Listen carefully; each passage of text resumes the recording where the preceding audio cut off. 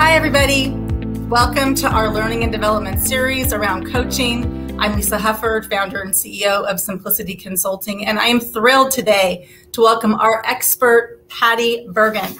Patty wears many hats. She is the CEO of Seattle Coach, and since 2008, when she founded the company, they've certified over 500 coaches, and they're still going strong. She's a mentor of coaches. She's a facilitator.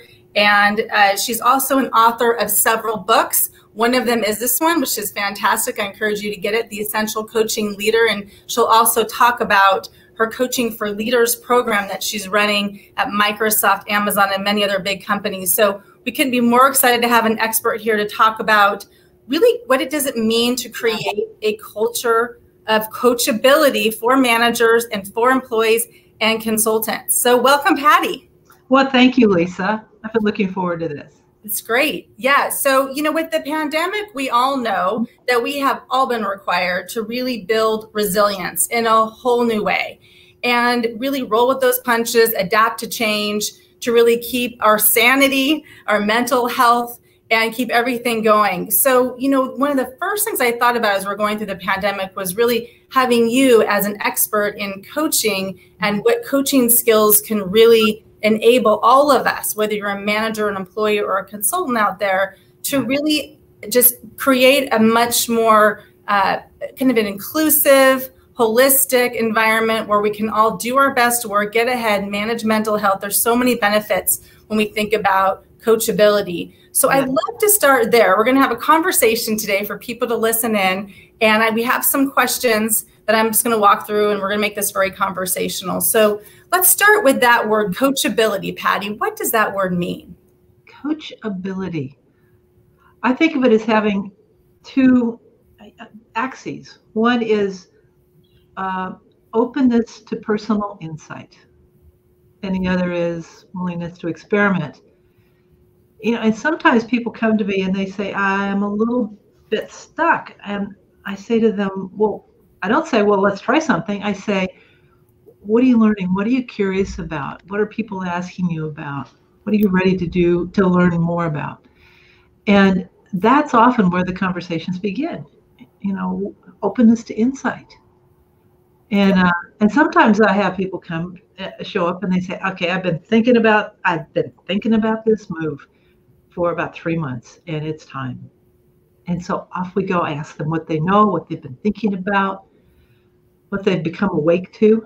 And then we begin to explore the menu of potential, desirable, possible experiments. What are they ready to do?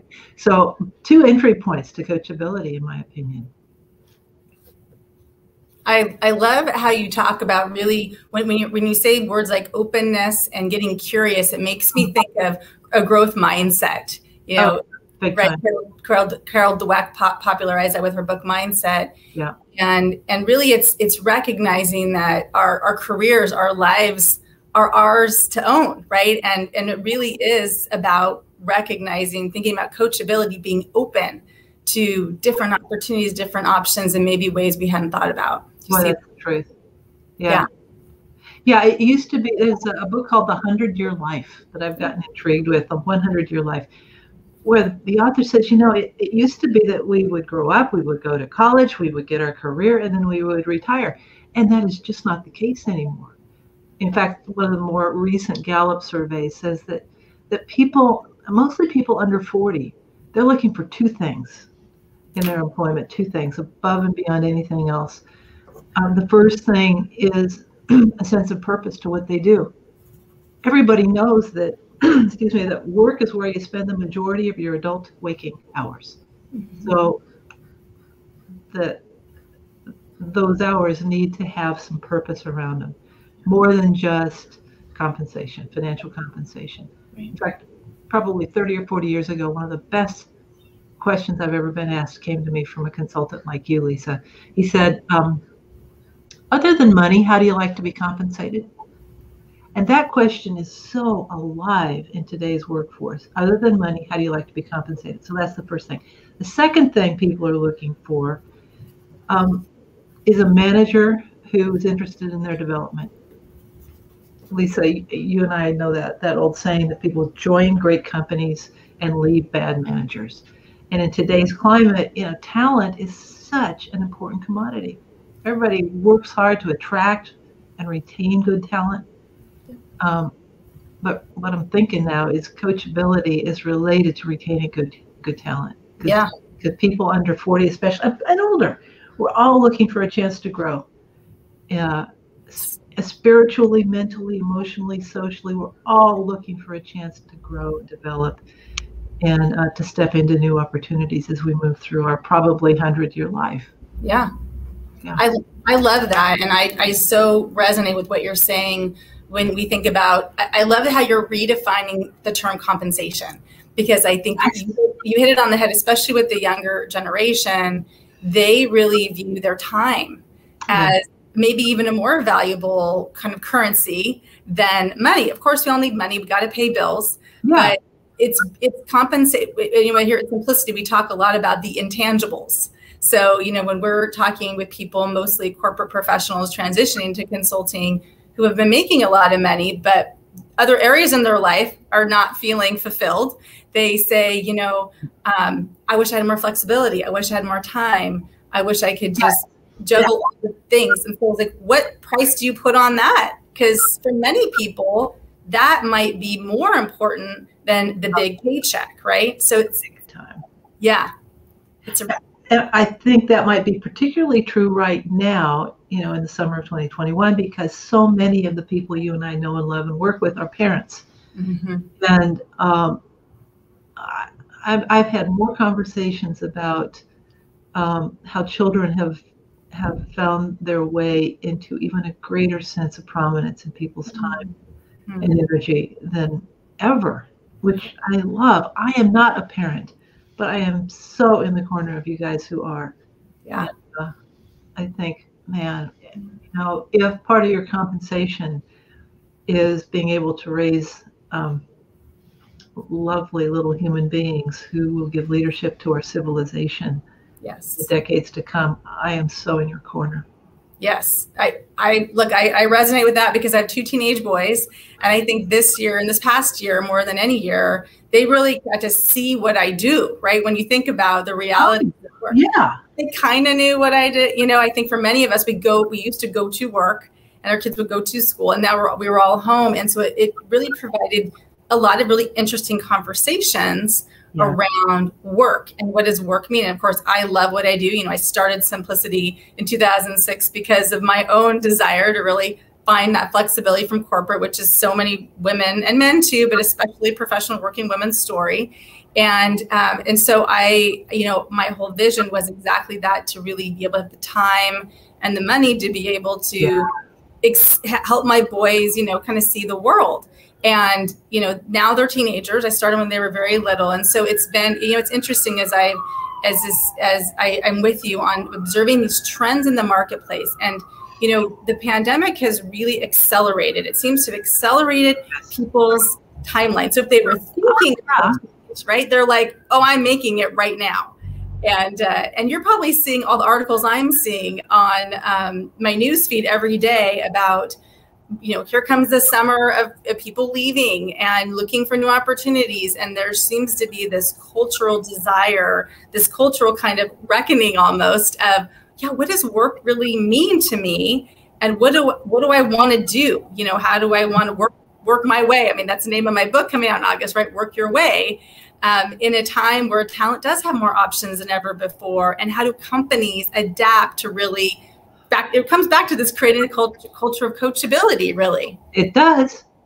And by the way, Work Your Way, it's coming out in August, right?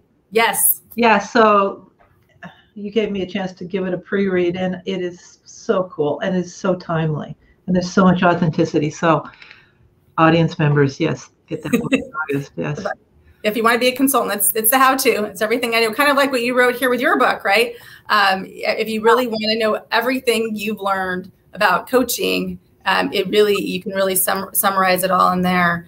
So, one of the things when we were talking about this idea to have this conversation, Patty, that struck me that I'd love to have you talk more about is, what are you seeing in clients you're working with, and how coachability and mental health are connected? In my career, this, before I became an executive coach, I was a marriage and family therapist, and I still have that license because it was hard to get, and it informs much of my coaching and much of my coach training that we do.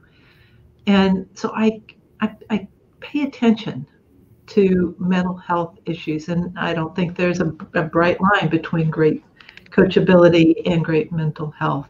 They are pretty related. And I knew I wanted to be a coach when my favorite clients started coming to me back in 2003. Or even 2000, they started coming to me saying, you know what, Patty, I don't have a diagnosis. I'm not anxious or depressed, and my relationship is just fine. And so right when I thought they were about to say, so I think you fixed me, I think we're done, instead they would say, and I'm not ready to stop coming here. And I would say, what would we work on? And I kind of had a hunch what they would say, because I was already paying attention to where people wanted to go and not just where they've been. And they would say to me, we would work on my contribution, my satisfaction. I'm halfway through. Maybe if I'm lucky, I've got 3 or 4 decades left on the pebble, and I want them to matter.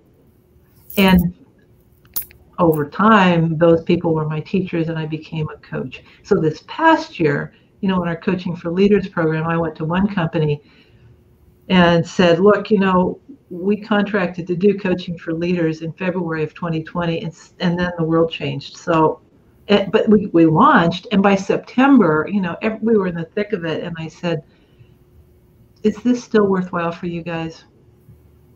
Because, you're not going to the office, you don't see each other, and here I am with my team talking with you about coachability and how to coach and what the skills and behaviors and presence involved in great coaching, what those things are. Do you want to continue? And I still remember this leader leaning in, my sponsor, and she said, Patty, this is life support. We are learning to listen to each other. We are learning to be curious. We are learning in this very know-it-all culture. We are learning to be okay not knowing. Wow. And so I think she used the word providential. Wow. This feels like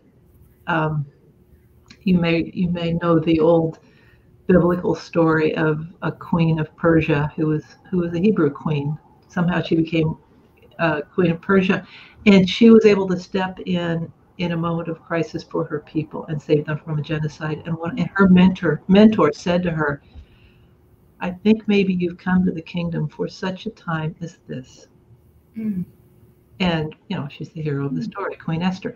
And that kept reverberating through my thinking back around September, that maybe coaching leaders have come to this kingdom, to this civilization for such a time as this, because we're listening better, we're more curious. We've all worked with leaders who kind of give off this vibe. I know, and you don't. So write this down. We've all worked with that leader. Yes. And people who invest time and effort into becoming coaching leaders say way different things. They say, I know a ton of stuff. There's a reason I have this job. There's a reason that Microsoft hired me to do this work. And there's stuff I don't know. Yeah. So I have chills hearing that story and hearing when you said the feedback was this is life support, especially what we were going through in the fall of last year, and to recognize the power of coaching. One of the things way back when I joined one of your first cohorts as to be a part of that, one of my personal ahas was recognizing coaching is another skill. There's the advising, kind of the knowing, right? We all have knowing.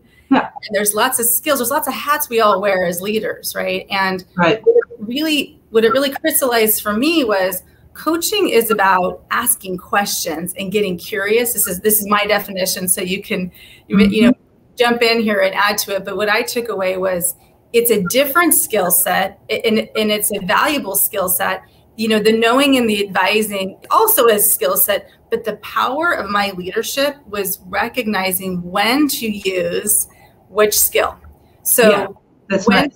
right, when do I be a great coach and ask questions and listen? And sometimes I do need to move into more of the advising as well as some other skills, but instead of just default always being that way, pausing and recognizing that there are different ways of leading, and coaching is a hugely valuable way of leading that will create a great culture and improve mental health. Nice. And it's really important to know the right time when to use that. Is that something you see with your Yes, leaders? that's really well said. Because I know that, you know, the leaders I train, I know sometimes they have to give direction. Sometimes they have to mentor or teach or inspire.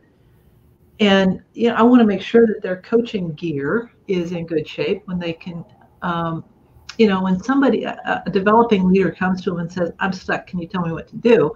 But you think, this person knows more than they think they know. Right. So I'm not going to just tell them what to do. I'm going to move into coach mode, and it'll cost me about 10 extra minutes. Mm-hmm. Right. But, you know, there might be a big payoff. Right. Like that. Yeah, the value in helping that person recognize they know the answers and take personal accountability. As a manager, like, you can't teach that. You can only help someone really bringing out the best, right, in people. And I think you're totally right. It can take a little more time, and we're all busy. So managers might be like, I don't have time. But the long-term effects to retention and your culture, right, or it's worth it. Yeah. I mean, if the Gallup organization is right, that people are looking for a chance to develop in the presence of their leader. Yes. That is priceless. That's right. And then we all have what I love about your Coaching for Leaders program, Patty, is you know, one of the things you teach, I believe, is this idea of everyone has it within them, right? Everyone has the ability to be a coach and to really create an inclusive environment where everyone feels like they are bringing their best self to work. I mean, I know it's part of your life mission. Is that right? It truly is. Yeah. And I do think people that go through our program, I say, see if you can draw a circle around everything you do. You know, you're directing, you're inspiring, you're mentoring, you're teaching, your deliverables. Put a big blue circle around the whole shebang. I want you to learn the coaching gear. I also want you to learn coaching presence, which is calm, non-anxious, grace-filled, if you will, presence, so that you, and a word, I mean, in the mental health realm, a word I'm hearing a lot right now is unhurried. Unhurried. Unhurried. Can you be efficient and effective and do the thing for which you were hired, but can you be unhurried at the right time? It doesn't mean you're not quick, but you're not rushed. Does that, I'm curious, I haven't heard that before. Does that mean when you have a conversation with someone that you're really listening? I'm reading into this unhurried, because sometimes we are so busy. I got a next meeting, so hurry, let's finish this one. For being present in the moment, really listening, giving that person your time in a much more intentional way, and 100% focus, not over here doing email, not over here, you know, looking at your phone. Yeah. Right. Yeah. Is that what you mean by unhurried? You and I are doing it right now. I mean, our conversation is moving along at a pretty good clip and covering a lot of ground, but I'm not feeling hurried. No. Right. Yeah.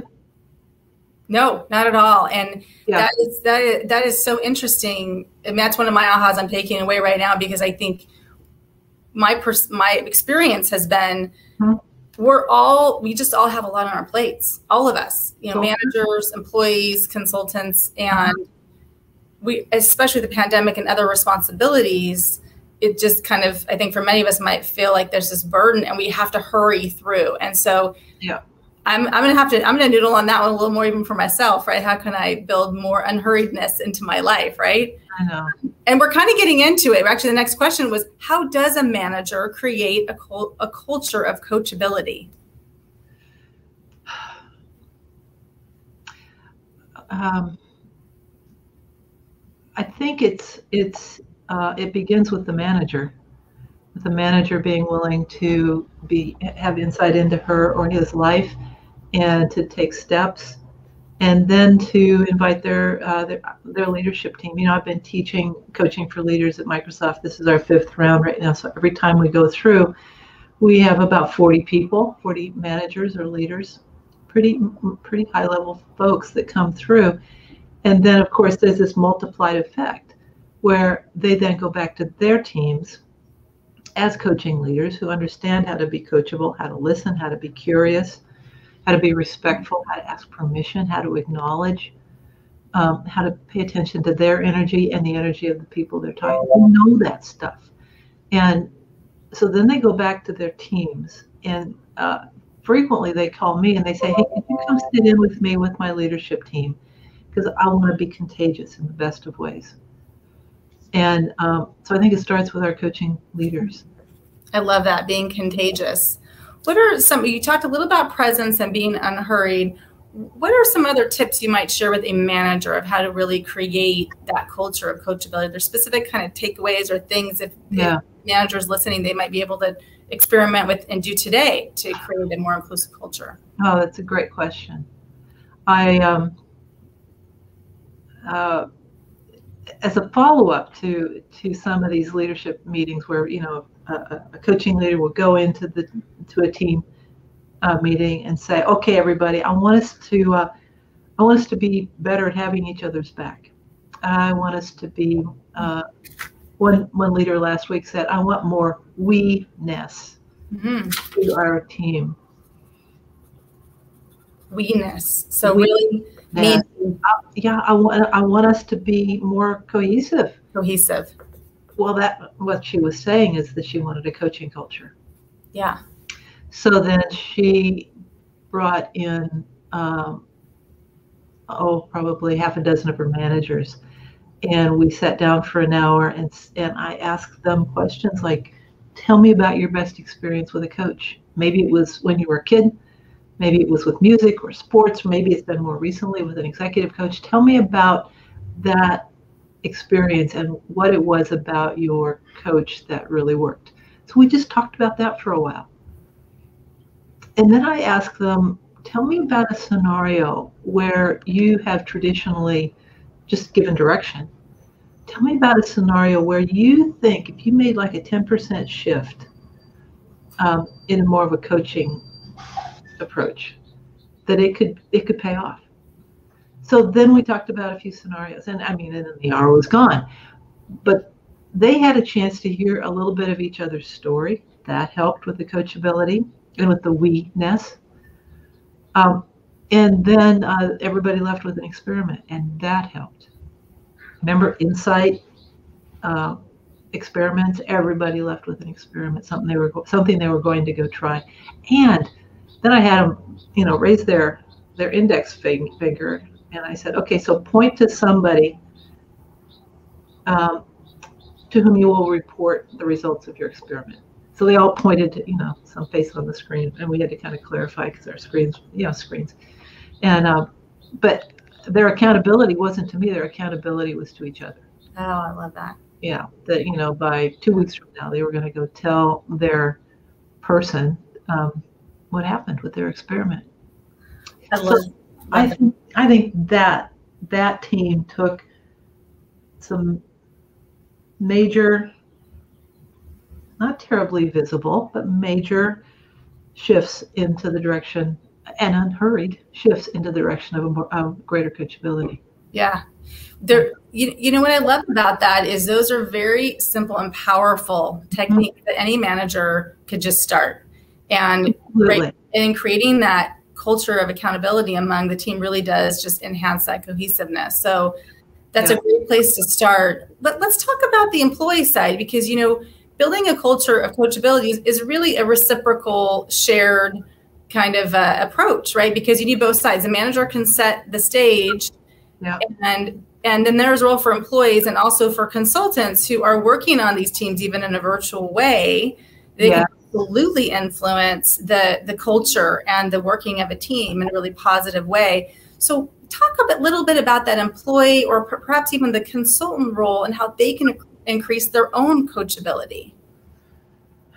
Well, it's got to be voluntary. So, anytime I teach a program, I say to the sponsor, sorry, don't make this mandatory. And that seems to have, well, that makes it a far more interesting workshop to facilitate, because the people that are there want to be there. You want to get good at this thing.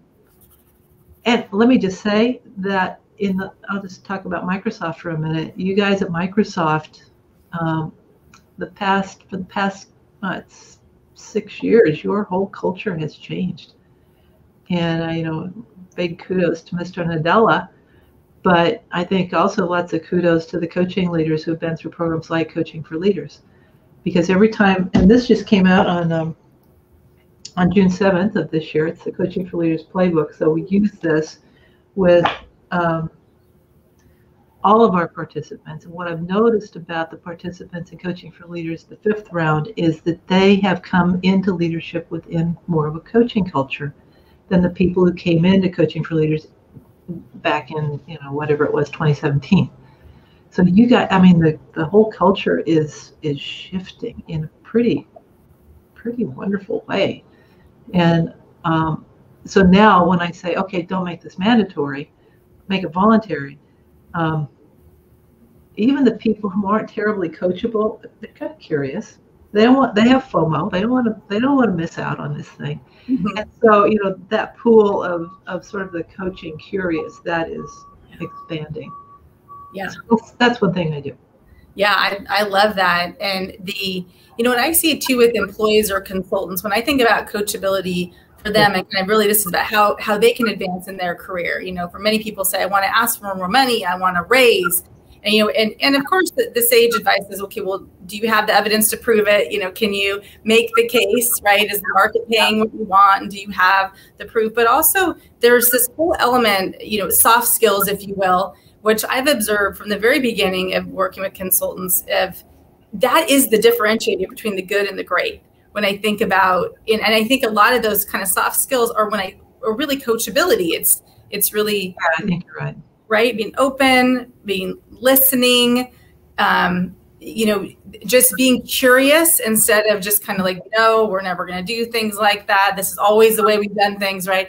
And thinking ahead. And so I'm curious if there's any other tips you think about as you coach employees on like how to get ahead. Are there any key coaching skills you see that might really help them enhance their own career development? Back when you launched Simplicity, soft skills was probably not a very positive term. Soft skills, I roll.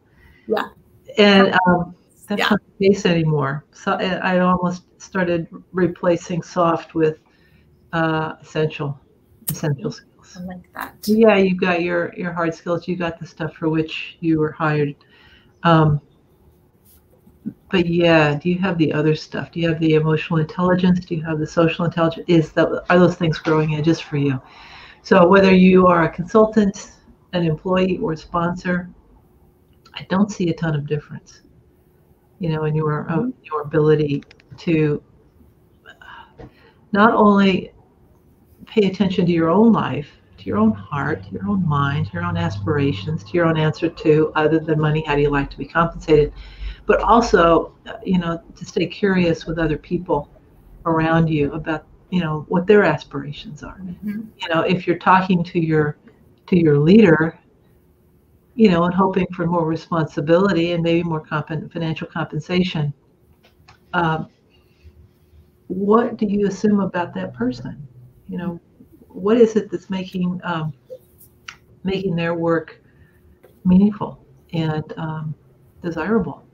What is it that you need to be curious about? Because you don't go into a like a connect conversation. You don't go into one of those just ready to make your case. If you go in with the coaching mindset, you go in with clarity about what you're aspiring to and what you want, and maybe you've rehearsed what you're going to say, but you're also going to go in with some curiosity and probably some good questions. Mm-hmm. And I promise your leader is going to find that so refreshing. Right. What I love about what you're saying, and this is such an important point, is oftentimes they think we all get caught up in our own story. I mean, that it's our world. It's how much I want a certain title. I want so much money. And if we add on to that and break out and also think about the manager, and you said this, and I love this, is what are you assuming about that person? What are their goals and dreams and aspirations? How can you help them? And how can you ask questions? So so it's great to know what you want, and it's also great to understand what their point of view is and be curious. That's the coaching, right, ability, because it might inform and enhance your position in a way. Totally. Right, make it stronger, and you can connect to actually get what you want by helping them also achieve what they need, right? Right. Right. So that's been called servant leadership sometimes. Yep. But and as I hear you kind of reflect back, I think that's probably part of coachability. Is not only open to insight, open to next step, but being able to be so clear about your own life that you can now be curious about somebody else's life.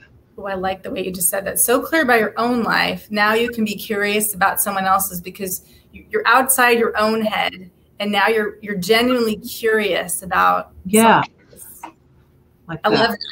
Okay, that's great. So last question. I can't believe we're already at the end of our night, right?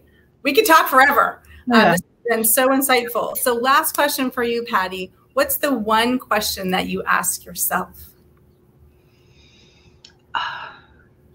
Right now, it's how can I be a wise elder? Yes. How can I be a wise elder? Yes.